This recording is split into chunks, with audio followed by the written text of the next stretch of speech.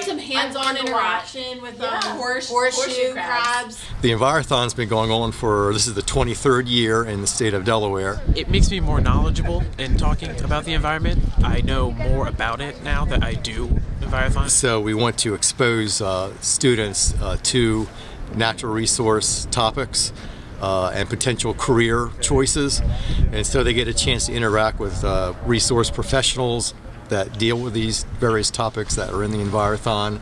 And like I could probably go into school to be an environmental scientist. Like even some of the people that are here like recommending, yeah, you should go to be a soil scientist, or I actually want to be a lawyer, but like with this experience I can have like two different things. In talking with them, they love the experience of getting out of the classroom onto wherever the competition is held, whether it's a farm or a state park or some other location. It's a really cool activity, and it's not something that you're often exposed to in normal classes, like normal science classes. So I think it gives you a good other perspective, and it really gets you do things hands-on, practical. So yeah, definitely give it a try. But if you hold the stem and pull this way, a lot of knowledge, like a lot of common knowledge. Like if you hear these people talk, and it's a lot of the same stuff that we learned for the competition.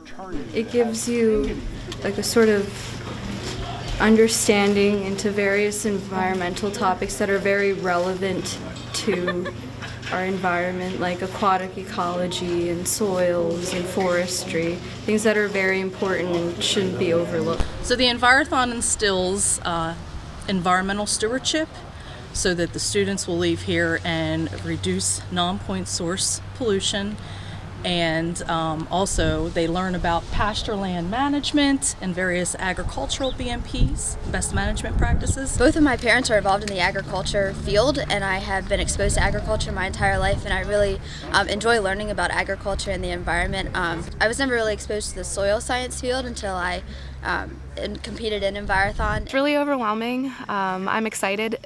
Seeing this soil workshop was probably the best thing for us, because I think it's a lot more than the kids thought it was. So now they'll have motivation to stay after school and want to learn the material, and they're excited to go back to the club and teach it to them. But I'm excited that it's not just a paper test and that it's hands-on as well. Yeah, it's a really fun environmental club, really, and you really get to learn about the surrounding areas and like why things are like that. And the knowledge that you learn can really be applied to anything outside of school. Like you can look at a tree and you're like, oh, I know what that tree is. And it's just something cool, like some cool stuff that you can know about and learn and use it.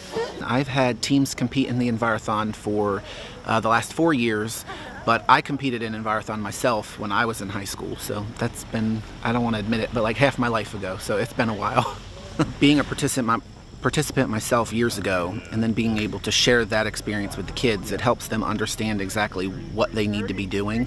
And I think that's invaluable as a participant in the contest, because it's a little bit different than many of the other contests that you would go into, where the Envirothon is really unique in the sense that it is truly a team atmosphere. We can use ecological things like different indicator species to really know how human activities affecting our environment, affecting our water, and making sure that we're sustainable. So that's really cool, and it's really important, which is why I can appreciate it, because it's like applicable to real life. It's a really great program. I cannot express how excited I am, because they offer so many resources and they're feeding us today, which is great. So it's just, I wish more people would know about it, because it's a really great program.